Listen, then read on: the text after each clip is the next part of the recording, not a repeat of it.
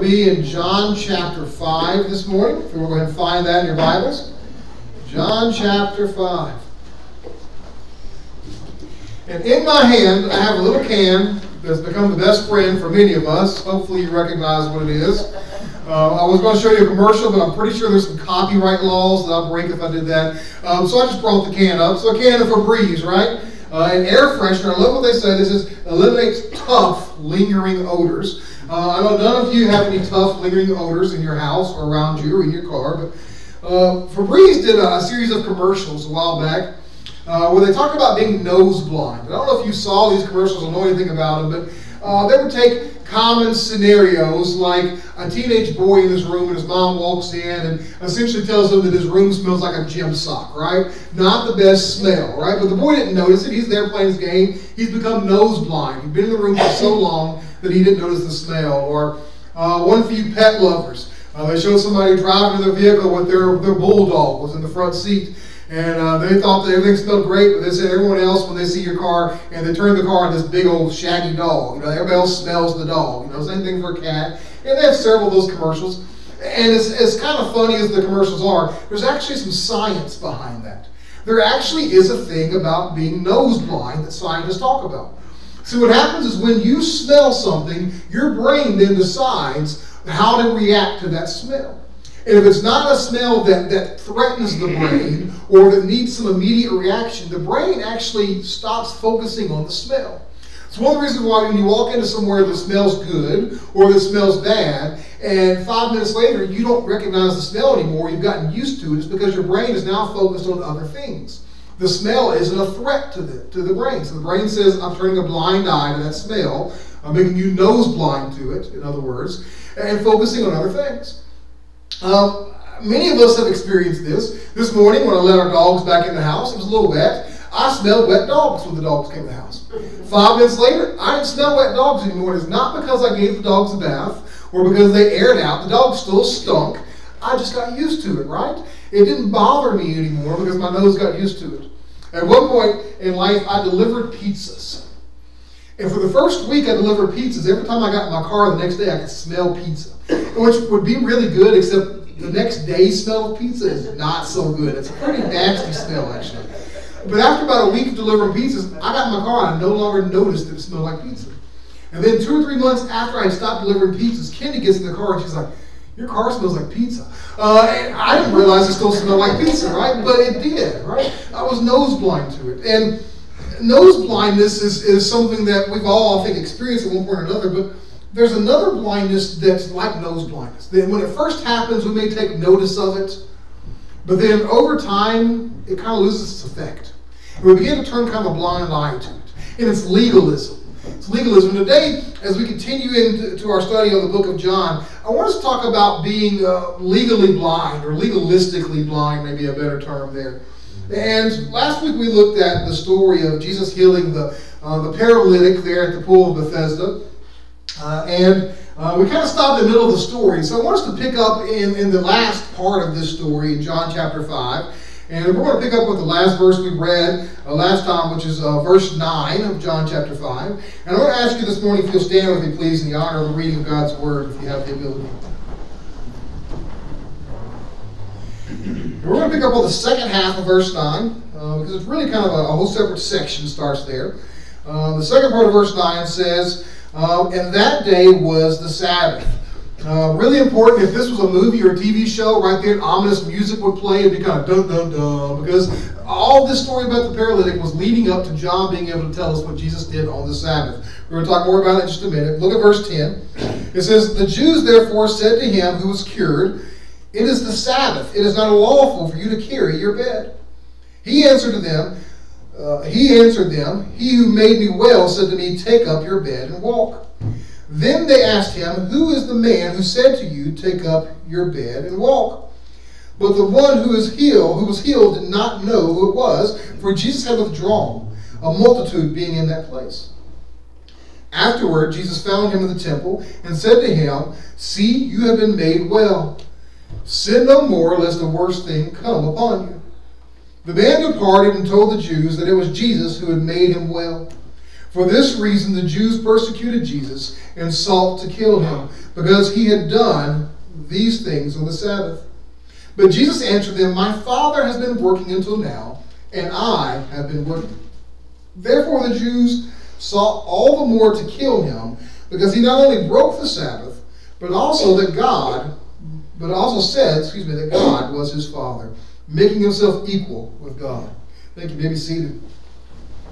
So, if you remember, last week we talked about this man. He's been at the pool of Bethesda for 38 years, hanging out, waiting for the water to be stirred, hoping he can be the first one down to be healed. Jesus seeks him out, offers him this healing. He gets up and he walks, and that's where we pick up the story in verse 9. In verse 9, we find out that he walks in front of these Jews. And when we talk about Jews here, that's really more a reference to the religious leaders of the day. So I'm probably going to refer to them as the Pharisees, because that's more than likely what we're talking about, a group of people who were really ultra concerned with the keeping of the law at this point. And the Pharisees call him out for carrying his mat. And it's really interesting. I don't think that any part of Scripture is there by fluke. There's no coincidences in Scripture. Every word is there because that's what God wanted us to have. And John very clearly points out at the end of verse 9 that Jesus did this healing on the Sabbath. He didn't do it on Monday or Tuesday or any other week, on the Sabbath. And the reason why this is so important is because John is about to show us Jesus confronting these religious leaders with their own legalism, right? Jesus could have healed this man any other day. He could have picked any other day of the week. The man's been there at the pool waiting to get healed. He could have picked any other time, but Jesus deliberately picked the Sabbath in order to have this confrontation, right? I mean, he knew that the Pharisees of these Jews, these religious leaders, would see this man carrying the mat. He knew the law. It wasn't that he was ignorant to the rabbinic law at the time about not being able to do that. He knew they would see it. He knew they would say something about it. And it would provide him an opportunity to point out their legalistic blindness to what was really happening, the work of God around them. These folks had really the look of a spiritual life, right? From the outside, these folks that are confronting this man looked like they were doing everything right. They were checking off all the boxes as far as people could tell. You know, they had this deep spiritual life, but in all reality, what they really had was an illusion of a deep spiritual life. They were doing all the external works, but the internal work was missing. And it's something that Jesus would expose the Pharisees for time and time again throughout the Gospels, was their lack of internal change. They were really experts at taking God's commands and replacing them with their own man-made rules, their own man-made traditions. In Matthew 15, Jesus said this way, he said, These people draw near to me with their mouth and honor me with their lips, but their heart is far from me. And in vain they worship me, teaching as doctrines the commandments of men. Now, the reason why we know this isn't something new with the time of Jesus was that that's actually a quote from the prophet Isaiah. So centuries earlier, God was already saying that people were replacing what he really said and what he really wanted with just this external keeping of rules and tradition, replacing it with man's way of doing things instead of God's way of doing things. And the Sabbath in particular had become a focus in Jewish life. It had become kind of the center point of all the law. A large part of the Mishnah was a collection, the first collection of the writing of the rabbis. The first time where they went through and they explained and listed out all the different laws and commandments that the Jews were supposed to keep. Notice I didn't say all the ones that the Bible said. I said all the ones that the rabbis said. A very different list when you begin to look at the two of them. But inside the Mishnah, there's a very large section that's dedicated just to Sabbath law. When we look at the Scripture, Sabbath law, we're really looking at the book of Exodus. Exodus 31, there's about 3 verses there. Exodus 35, there's a verse there. And then scattered kind of here and there throughout Scripture, there's references to Sabbath law. Essentially, the Sabbath law was designed to mirror what God did in Genesis chapter 1, right? 6 days God created. He looked at the creation at the end of 6 days, says it's very good. And then it says he rested. That doesn't mean God took a nap. He didn't rest like some of you going to rest after we leave this place after lunch today. Not that kind of rest. It means that he ceased doing the work that he was doing. His work at that time was the work of creation. He stopped doing the work of creation and he stepped back and enjoyed the creation. He was able to step back and say, this is very good, and just bask in it, right?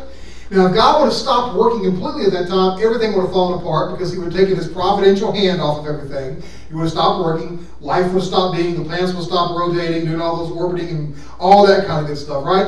Everything, all creation would have been undone at that point. So God didn't stop working. He just ceased from the work he was doing. The Sabbath was created to mirror that so that at the end of 6 days, you stopped doing your daily work, the things that you did day in and day out, and you took a time back to enjoy the fellowship with God, to find rest in him and peace and enjoy who God is. It wasn't that you didn't do anything. It was that you ceased from what you did day in and day out. That's why in the Ten Commandments it doesn't say keep the Sabbath. It says keeping the Sabbath. That means the other 6 days you do what you got to do, looking forward to the day when you get to stop and have that time of focusing on worshiping and finding joy and enjoyment and rest in God. And so the Jews had taken that little bit of law that was there, combined with a few things from the prophets, and developed this huge list of do's and don'ts. As a matter of fact, by the time Jesus comes on the scene, there are 39 forbidden categories of work that the Jews had come up with that you couldn't do on the Sabbath. And one of those things was the carrying of goods, which is what this man was doing by carrying a mat. He broke one of their laws.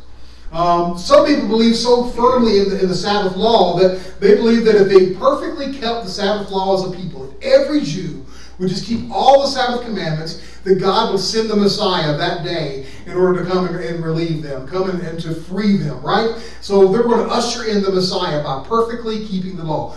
So in other words, by being really good people, we'll get delivered. And the reason why that's so important is because there's a lot of people that come and sit in churches like this one every single week that think if I can just be a really good person, then one day God is going to deliver me from hell. It has nothing to do with how good you are, right? And we're about to see that. Jesus is about to call them out on it. It's not about being good and following the rules and the traditions. There's more to it than that. The rabbis had gotten to the point to where they would argue to the point of saying, if a chicken laid an egg on Sunday, was it lawful to eat it because the chicken had to work to lay the egg? And it sounds kind of funny, but literally they were having those kinds of debates. That's how legalistic they had gotten. And I want to tell you that it's really easy, I think, for us to fall into that category. And in the 2.5 years or so that I've been here, you've heard me talk a lot about religious liberalism. Especially if you come on Wednesday nights, we spent a long time looking at liberalism creeping into the church and even into our own denomination at some points. And there's a danger there. But on the opposite end of that spectrum, there's a danger in becoming religiously legalistic also. There's a danger to this whole thing. It makes you blind. That's what I want us to focus on for the time we've got left this morning, is to look at how legalism makes you blind. And the first thing I want you to see from this passage is that it makes you blind to people. Legalism makes you blind to people. I mean, here's this man who's been laying on this mat for 38 years, not able to walk, and Jesus comes along. He's healed, he's up, he's walking, and I want to tell you, my natural reaction to someone being healed who couldn't walk and can now walk would be one of celebration. I don't notice a lot of things. A lot of you can testify to the fact that I don't notice a whole lot of details. I'm a forest and not the tree kind of a guy. But I think if someone hadn't been walking for 38 years and started walking, I would take notice of that, right? And hopefully my reaction would be one of awe, one of wow, one of celebration, right? But look at what the Pharisees do. They start criticizing him. They don't celebrate what God's done. They don't have joy. They don't say congratulations. They don't do anything. They don't even send a card in the mail like, hey, I heard you're walking now. None of that kind of stuff, right? They criticize him. Why are you carrying your mat? Don't you know it's against the law to do that? That's their reaction to this man beginning to walk. They begin to criticize him for breaking the law. Jesus is speaking to the disciples in Matthew 23, and in verse 4, he described what it must have been like for this man at this point, right? How it must have felt. He says, they bind heavy burdens, hard to bear, and lay them on men's shoulders.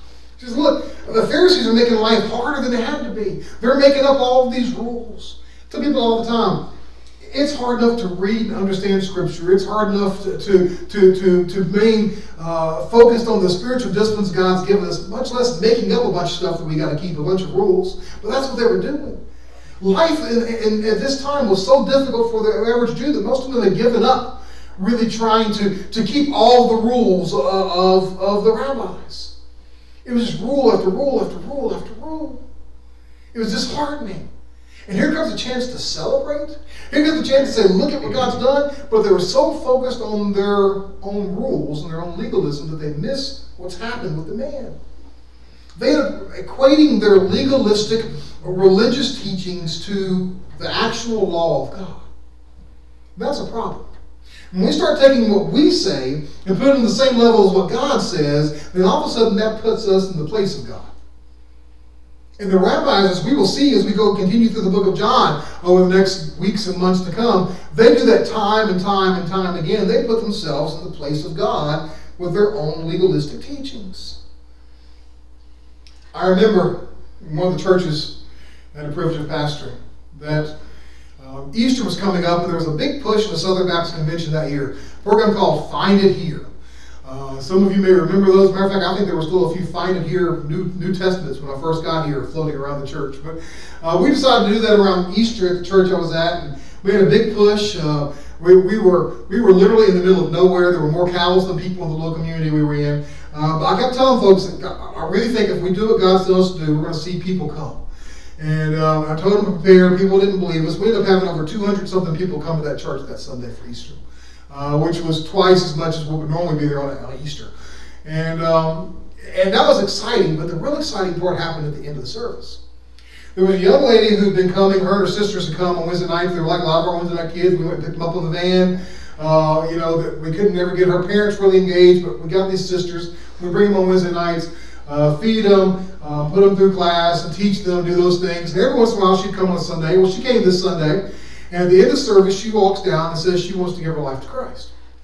Exciting time for me, exciting time for her. Should be an exciting time for the church. So here's this young lady that we've been investing all this time and energy in, and we see that it's paying off, that finally she's giving her life to Christ. So we go through everything that we go through at the end of the service. The service is over, standing there, almost everybody's out, and this little lady, I hate to call her old because age doesn't matter so much, but this little lady comes up, and I say, isn't it exciting? She had taught this young girl at one point in Sunday school. And she's like, yeah, but do you think it's real? She was so caught up in looking at what she knew about this girl from the outside that she was refusing to see her for real on the inside of the work that God was doing, right? Wouldn't even give her the benefit of the doubt. And boy, that should sound familiar because sometimes we're that way, aren't we? Sometimes we're really quick to jump on things and say, well, I don't see this, and you're not following this rule or this tradition, or you didn't do it my way. Therefore, if you didn't do it my way, you must not have done it for real, or you don't really mean this or that. And we miss who this person is and what God is doing in their life, all because we're blinded by our own rules and traditions, our own legalism. Legalism doesn't change a person on the inside. That's why it has to focus on this idea of manipulating people on the outside, right? It's about what you do and not so much about what has been done in you or what is inside your heart and your mind. It's one of the reasons why it's so much easier to focus on other people when we're legalistic. I've never seen someone who was legalistic look at themselves in a mirror. It's always about what everyone else is doing, right? Because a legalistic person looks at themselves and says, I'm doing it right. You're not doing it my way, right? You're not doing it the way that I was brought up to bring it by. You're not going through my tradition, my religion, my things. Therefore, you're doing it wrong and I'm doing it right. That's kind of the mindset. They can't see the person. All they see is how that person isn't doing it their way. And that's what the rabbis see here, right? Here's this man walking who hasn't been walking for 4 centuries almost, and all they see is that he's breaking the law.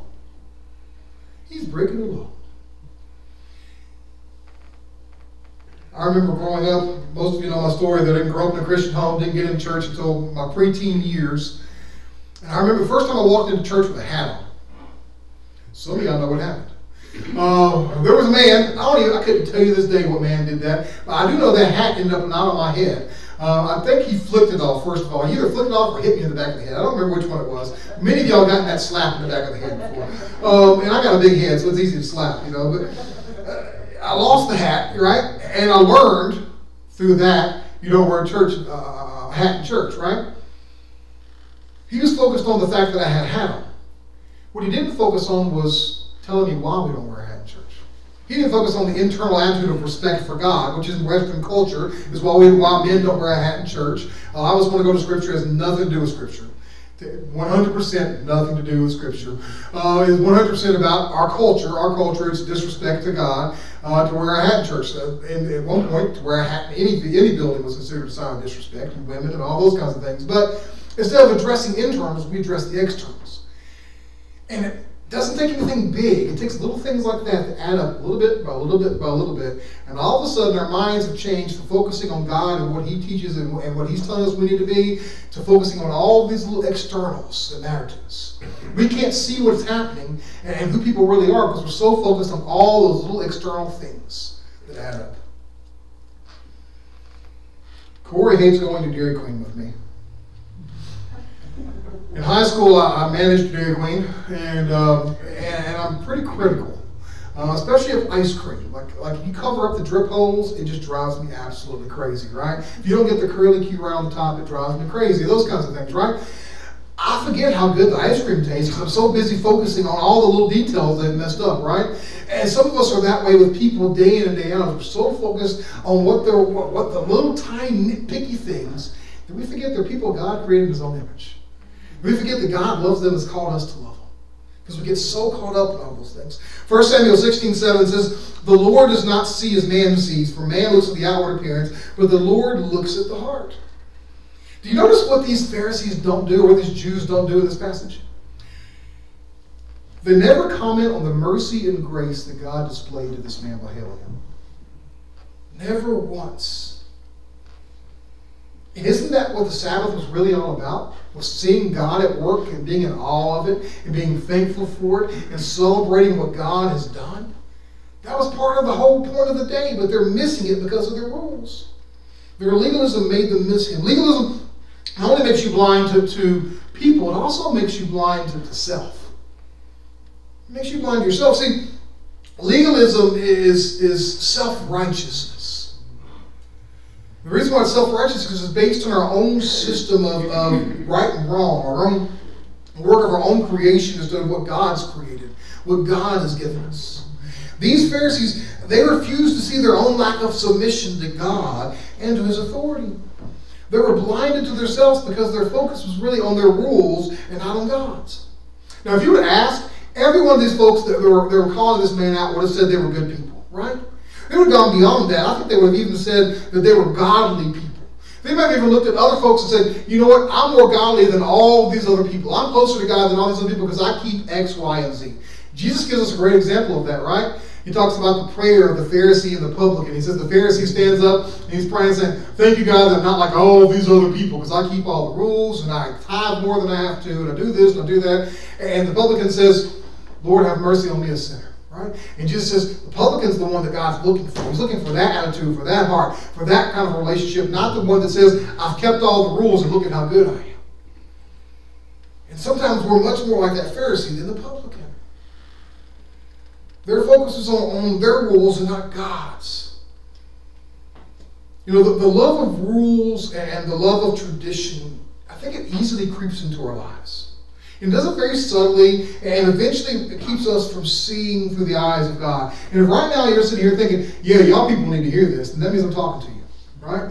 Because that's what it is. Legalism makes us look at everybody else, right? And if you don't believe that you like your rules and traditions, come next week and let me change up the order of service. Come next week and let me sing a new song we ain't ever sung before. Let me use a different version of the Bible. Some of you have noted that I don't mind changing a few things. But what you don't know is that I hate change. Just like the rest of you, I really do. I am such a person of order.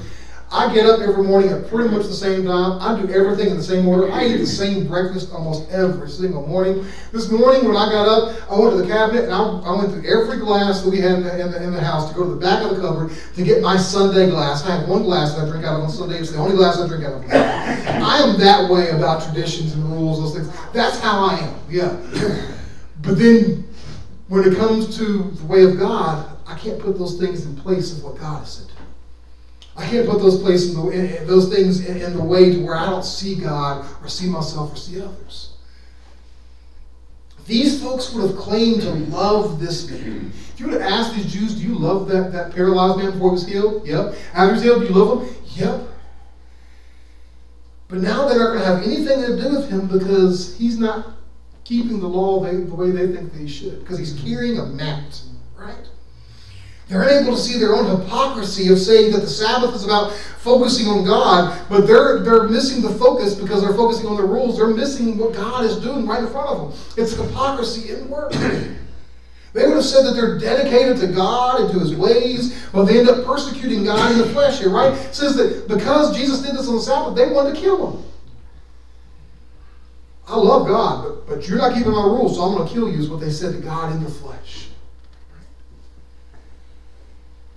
Matthew 7, Jesus says, Judge not, that you be not judged. For with the judgment that you judge, you will be judged. And with the measure you use, it will be measured back to you. And why do you look at the speck in your brother's eye, but do not consider the plank in your own eye?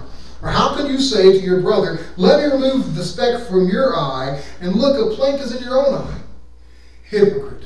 First remove the plank from your own eye, and then you will see clearly to remove the speck from your brother's eye.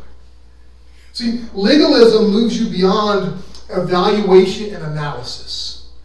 As believers, we're called for evaluation and analysis. That's the side of judgment we're called to. We're not called to the side of vengeance. That's God's. That belongs to God, right?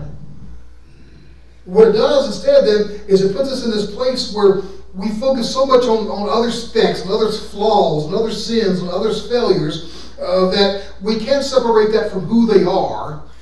And what it causes us to do is to turn a blind eye to our own. We don't see those same flaws and failures in ourselves.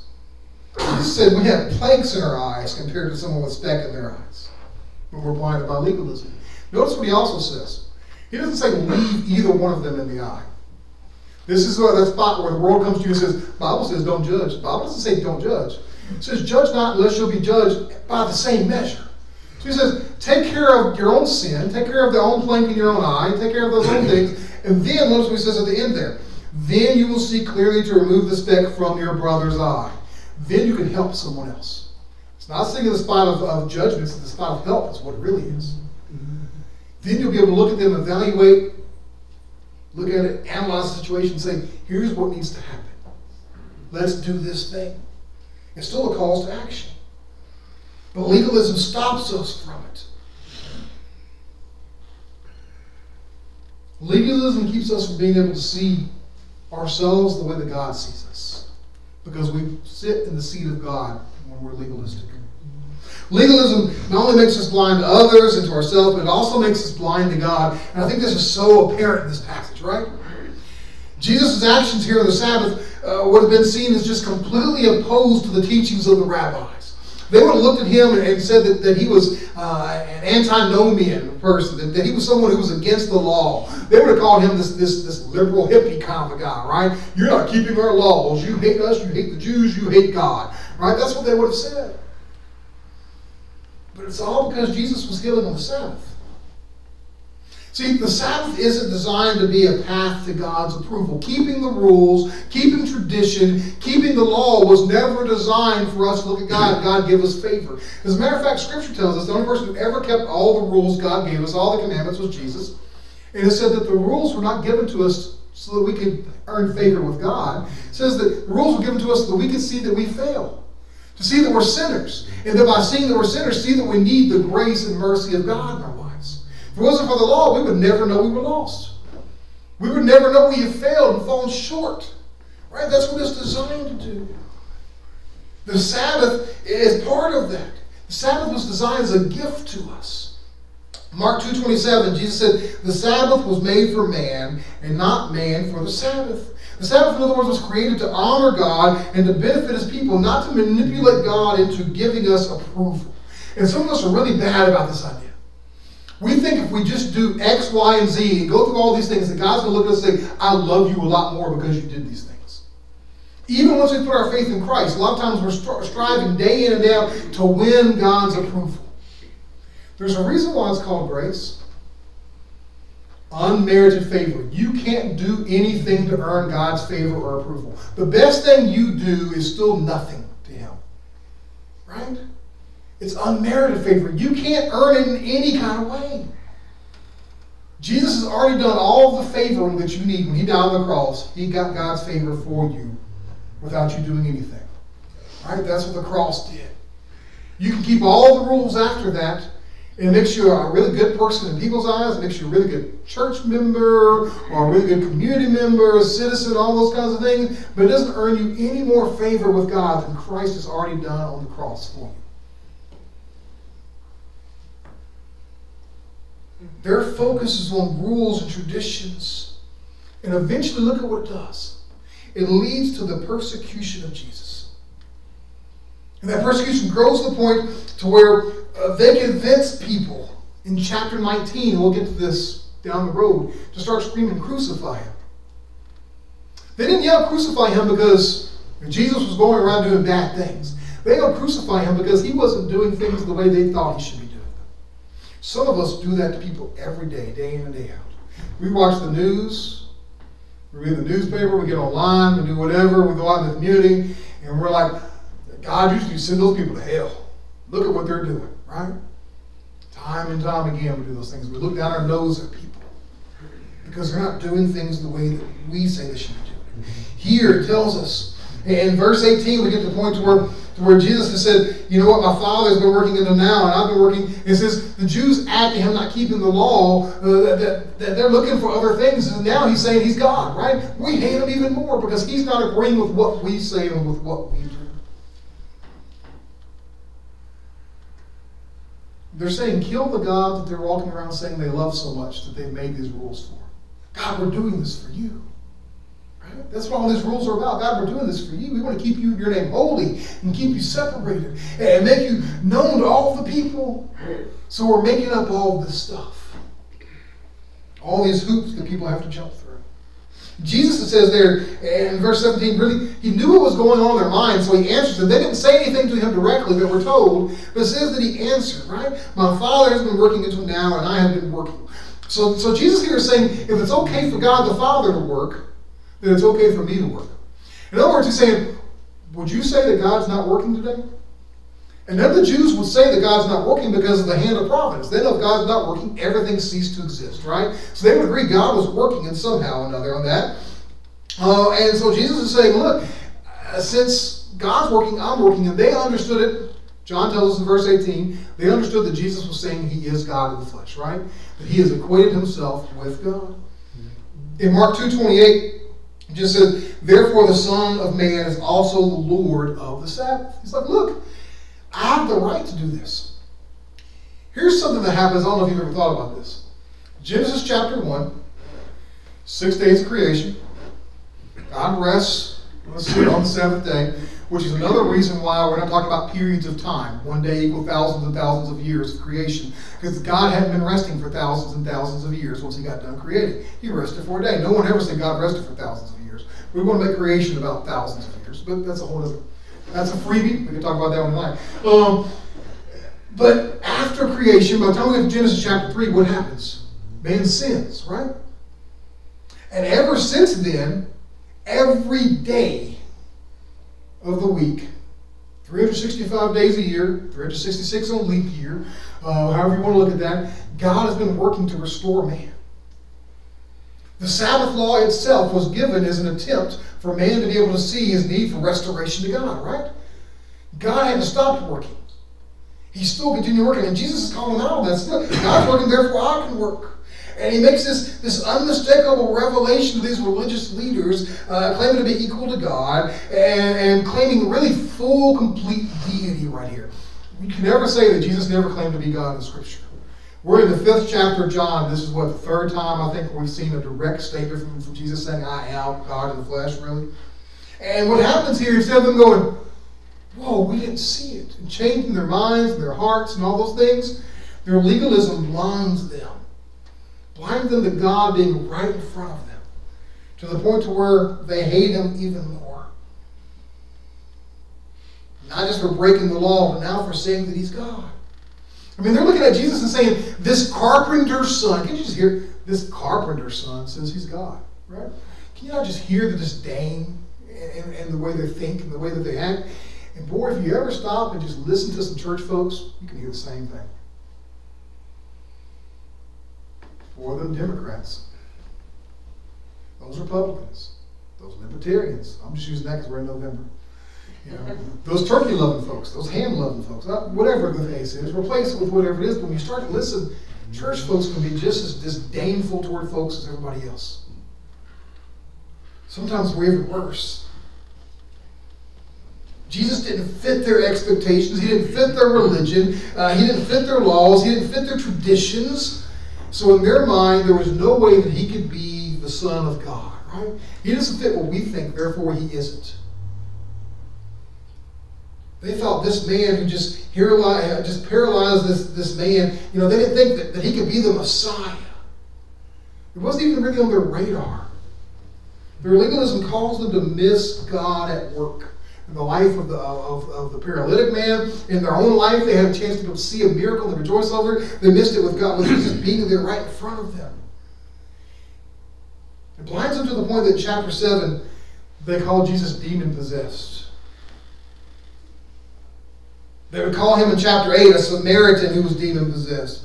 And they would also say that he was born out of fornication. In chapter 10, they called him insane. In Matthew chapter 12, they claimed that his power was satanic. See, the legalism of the Pharisees would cause them to team up with people that they never thought they would team up with. The Pharisees and the Sadducees hated each other. One was legalistic and one was liberal. It's like the Republicans and the Democrats coming together to go after the Libertarians, if you want to look at it that way. They hated each other. But the Pharisees, before this is all over with, would team up with the Sadducees. They would team up with the Romans who were oppressing them, who had been praying for God to come and destroy the Romans, and so they can come up and be the people God called them to be. They team up with both of them in the end to crucify this Christ because he broke their rules and traditions. That's how far they were blinded, how much they couldn't see him because of their own self-righteousness.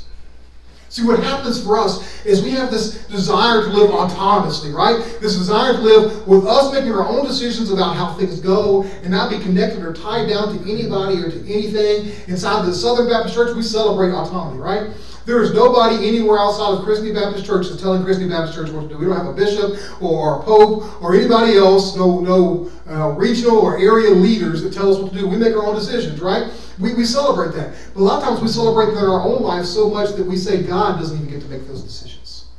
Whether we say it intentionally or if we just do it that way. We just live that way. We do things in a way that makes sense to us and say, you know what, God, your way doesn't make sense, but this does because this worked for me in the past. I'm going to keep doing this. I'm going to keep following my rules, keep following my traditions. I'm going to keep following my preconceived notions of who God is. And what we're actually doing is we're creating a God of our own making at that point, which is an idol. Just like the religious leaders, we have to make a choice, right? Do we choose Jesus or do we choose our own way? Which one do you choose? Are you choosing it the way that God has given us, or are you choosing the way that you're creating yourself?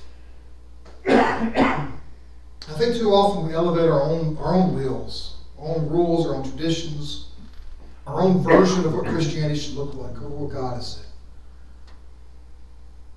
I think there's this war that wages on in all of us. Right? Scripture talks about the fleshly man versus the spiritual man, or fleshly man versus the new man. We all have that war, right? Part of me constantly wants to go back to this place where I can do it on my own. I can follow the rules and keep these things. It's easy for me to do that. But it's really hard for me to do it the way God's given. To put my faith in Christ who I haven't seen. To know that one day he says he's going to deliver me and let me into heaven that I haven't ever seen or been a part of or had witnesses come back and tell me that it was true. Right? It's difficult for us. And it shows up in our legalism of, I'd rather just do it on my own. Some of us are even trying to run parallel paths. God, I love you, I'm going to do things your way, but in all reality, I'm going to keep myself over here and keep these rules and traditions that I've got over here because, well, just in case this doesn't work out, I've got this backup plan, right? There's no backup plan into heaven. Some of us are so connected to our own ways of doing things in legalism that this week we've missed God. And my challenge to you today is don't let it keep going. The Pharisees, as far as we can tell, the majority of them never make the change. They never get past their own legalism to be able to see Jesus. But there's a few specks here and there. There's Nicodemus, that we've already studied about, who kind of breaks tradition and comes to Jesus, and Jesus tells him he must be born again. Jesus points to really the relationship aspect and not the rule aspect. My challenge for us then is to examine ourselves. Do what we would tell the Pharisees. The Pharisees were standing here, all of us would say, y'all need to check yourself. Right? Y'all need to examine yourself. Are you really following what God said do, or are you just doing it the way you want to do it? Right? We would all say to the Pharisees, but I'm saying, say it to yourself today. Are you doing things the way God's told you to do it, or are you doing it the way that you're making up? Because if it's the latter, that makes you legalistic. When it's all about the rules and about tradition. If you find yourself in that spot, today is a great day to stop. Today is a great day to go to God and say, you know what, God, I know this is wrong, and I want to start doing this the way that you said do it. It starts off with that relationship aspect of putting your faith in Christ, like grace through faith that you're saved, not of works, as the Scripture says. That's where it starts. If today you haven't done that, if you haven't put your faith in Christ as your Lord and Savior, I want to invite you during a time of invitation to come down and let's take care of that today. Many of you in here have done that, but I also know that many of us in here struggle with getting toward legalism. It's a struggle in our lives. Maybe today you need to come and have some time to pray. For other churches, welcome for you to come and spend some time praying and asking God to put you on the path that you're supposed to do. To make your life about Him, not about all the rules of religion and tradition. Or maybe there's something else going on in your life that God's been talking to you about. You need to do some business with Him this morning. I want to invite you after we pray to do that business. To take care of whatever it is God's calling you to do. Father, I thank you that you didn't just stop at telling us the story of the paralytic man, but you showed us the interaction afterward. But you help us to see the legalism of these Jews, of these religious leaders, of these people who the world looked at and said they're godly people.